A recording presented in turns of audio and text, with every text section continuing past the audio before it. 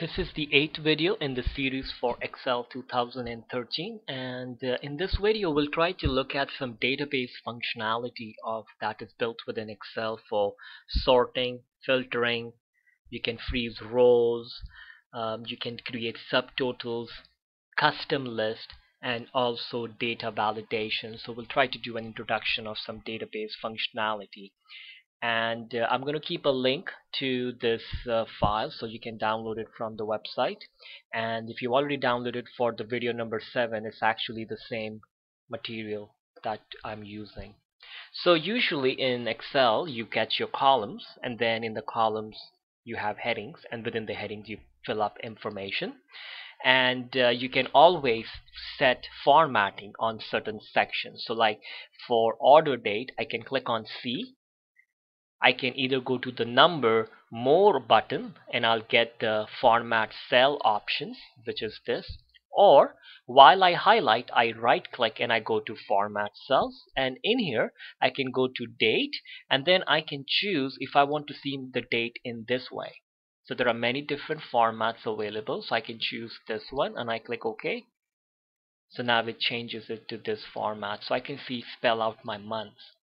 The same way, if I had one for telephone number, I can go to format cells, I can choose special, and in there is the phone number. So when you enter the telephone number, the brackets and the hyphens will be added automatically.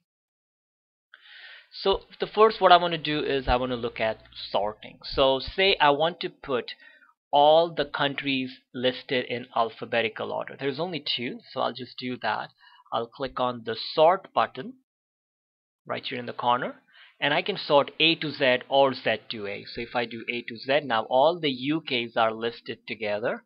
I'm just going to scroll down, and then after that the USA starts. I can do the same thing by clicking on salesperson. You see I'm not highlighting anything. I'm just clicking on the top heading, not highlighting the column, just clicking in there. And I can go to sort and I choose A to Z. Now you see all the B's are together, and then the C's show up. And I can do the reverse process, and I can do Z to A. I can click on date, and I can choose to sort it by Z to A so that it will put all the new dates, new orders first, the latest one, and then the old one. So if I do Z to A, there it is.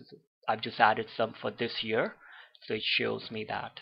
And I can reverse the process by going A to Z.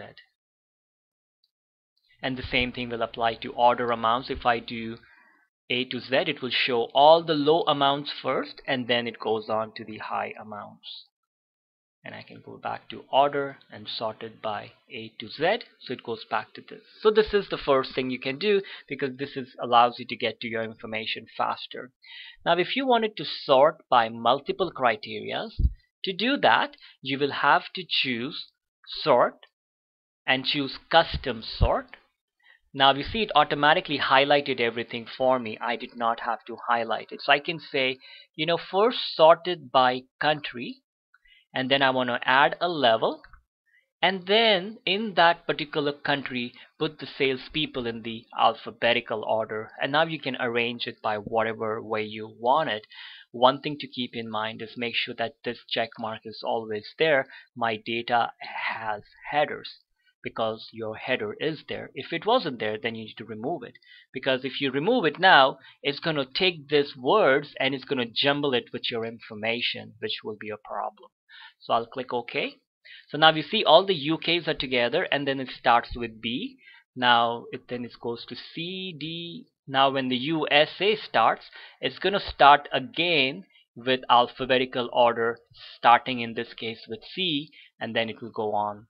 So you can do multiple sort via custom sort option.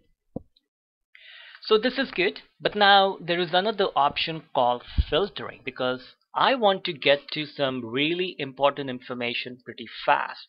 To do this, you can click on sort filter and then choose the filter option. So if you click it, you'll find that after each and every heading there is a drop down button.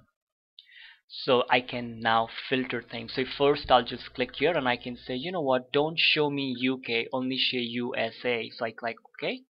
Now it only shows me USA results. And I can keep on filtering even more if I want it. I can remove the select all, so it removes everybody, and I can say show me only this guy. So now I only have this person.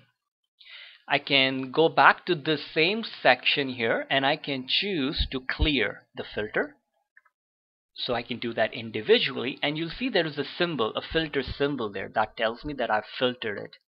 Now if I wanted, I could always go to the sort filter button and then use the clear option from here. So it clears everything together rather than doing one at a time. I can also filter by date. So I can click here and I can say show me the whatever years I want.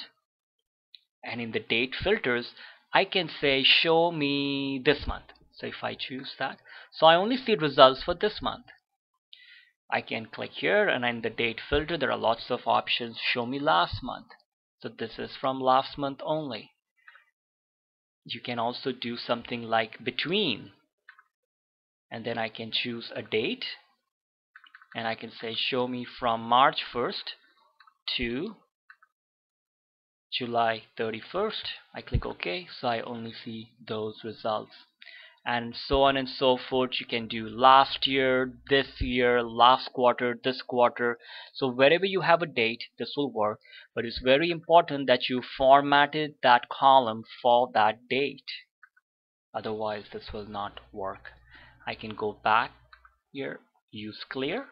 And if I want to remove the filter, I can go back here and say press the filter button again so that the filters are removed. You could also click on the format as table option and then choose one of these styles, and when you do that you will find, and I click OK, that it automatically puts the drop down buttons with the filtering there for me. I'll just hit undo for now. The next thing I want to talk about is what is called freezing a row, because when I go down the page I lose my top heading. So I want to make it so that when I scroll down the top heading stays there. To make that happen, I go to data. I believe it's under data, I always forget. I think it's under view. Yeah, view, freeze panes, and from here I choose the option freeze top row. When I do that, there is a line that shows up underneath it. Now if I scroll down, you'll find that the top row always stays there. And I can go back to view, freeze panes, and I can unfreeze.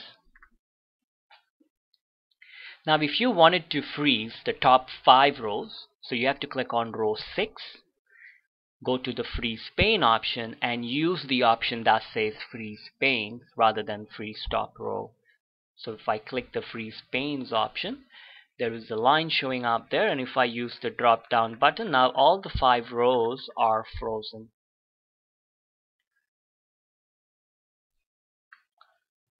And I can go back and I can unfreeze. And the same way you can freeze first column or more than one column. If you click on the row cell B2 and I choose the option freeze pane, it kind of freezes the column and the row. However, it will only work in one direction. So what do I mean by that? If I scroll down, the top row stays there. Now if I go sideways, that first column stays there.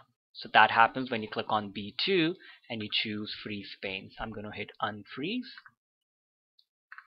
So that is called freezing pane. The next thing we'll look at is what is called subtotal. What subtotal does is very quickly give you a subtotal of whatever you have sorted together. So I'll do a simple one first. So say I wanted, I'll click on country and I'll sort this A to Z. So now all the UKs are grouped together and the USA are grouped together. I'll go to the data tab, and in there is a button called command called subtotal. I click it and it highlights my information, so you don't need to highlight it. And what I'll say, it add each change in the first row at each change in country, because my countries are grouped together. So that's the main thing to remember here, because whatever is sorted should be on the first row, so that when that section changes, it will put a subtotal.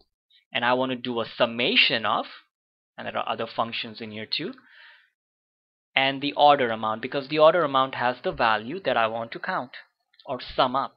I'll click OK, and let's see, I'm going to scroll down, and when I come to the end of UK, and there it is, it puts the UK total. I can come back to data, subtotal, and I can choose to remove all. Now what I'll do is I'll click on salesperson, and I'll go to, I can go to the sorting from the home button, or within the data there is this A to Z button. So now all the salespeople are grouped together. So now when I start the subtotal, my first answer should be salesperson, because my salespersons are grouped together. The rest will stay the same. I'll click OK. So now let's see. So there is Buchanan total, and then I'll see Callahan total after the C ends, and then the D. There is the D, and then the other person. So this way it does subtotals for me very quickly. And I can go back to subtotals, and I can remove all. So next we will look at data validation, in which we'll look at how to create like a drop down button like a list, and also how you can control whether to allow people to type certain values in certain columns or rows. So first I want to create, like in this salesperson section, I want to create a drop down button in which all these names are there. So first I'll click here and I'll just type some names.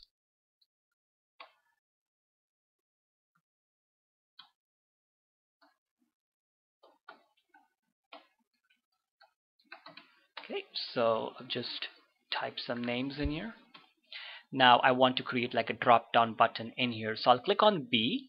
In the data, I'll go to data validation. I can click right here on the top, or click on the drop down and then choose data validation. Now in the settings, I want to choose a list because I want a drop down button. And for the source, I can just highlight these cells, or I can just click on G, so that when people keep on adding more names here, they'll keep on getting added to the list. Now I can do two more things in the input message. So this is a message that will come up as soon as somebody clicks on the cell. So I can say, please choose from the list. And I can go to the error option so that I can decide that what to do if the person does not choose from the list. Do I want to stop them from going forward, or do I want to give them a warning, and then they will have a choice whether they want to accept it or reject it or any information. So we'll do the stop part first.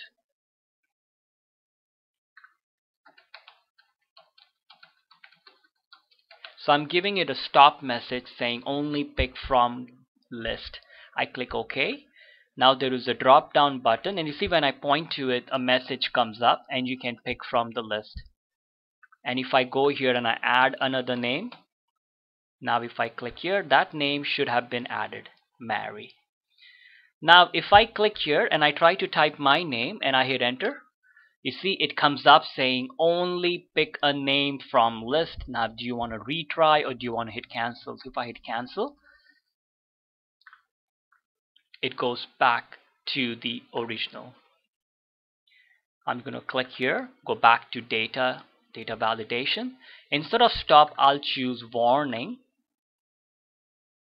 and then I'll leave that message as it is. I'll click OK. So now when I click here and I type Amir and I hit enter, I'll get a warning message which says pick one from the list. Do you want to continue? If I say yes, it will let me move on. If I say no, it will go back to the way it was. I see it won't let me continue. I'll have to hit cancel, and then it should be okay. For some reason my computer acts up with the recording program, so I have to like click away to get these things to change back. I'll click here again, I'll go back to data validation, and this time I'll just use information, and I'll click OK. Now this time if I try to type my name, I'll get a different type of a message, which is a information, where I can choose OK or I can click cancel. So this way you can remind people, and then you can control whether you want to stop people from typing anything else or you want to just give them a warning but allow them to type something else. Let's click cancel on that. And if you wanted to remove the data validation, then you just click on that column, highlight everything, data validation, and then you can just click clear all, and that will clear all the data validation. So that's one type of data validation. You can also set other types of data validation. Say if I click on D, and then I can click on data validation, and I can choose in the settings that I only want to allow whole number, either between, or I can say greater than, and say 11,000. So that means people will have to type a number greater than 11,000, and the same thing I can control with error alert by stopping them from going forward, or giving them an option by choosing warning, or just providing a gentle information, and also the same thing with input message. The same thing in the date, in the data validation. I can choose in the settings that this is a date, and now again I can choose, do I want them to allow a certain date between, or I can say greater than, so they can only add a date greater than a certain date. They cannot type anything they have in mind. So that's it for this video. In the upcoming videos I'll most probably get to pivot tables and pie charts and column charts. Thanks for watching.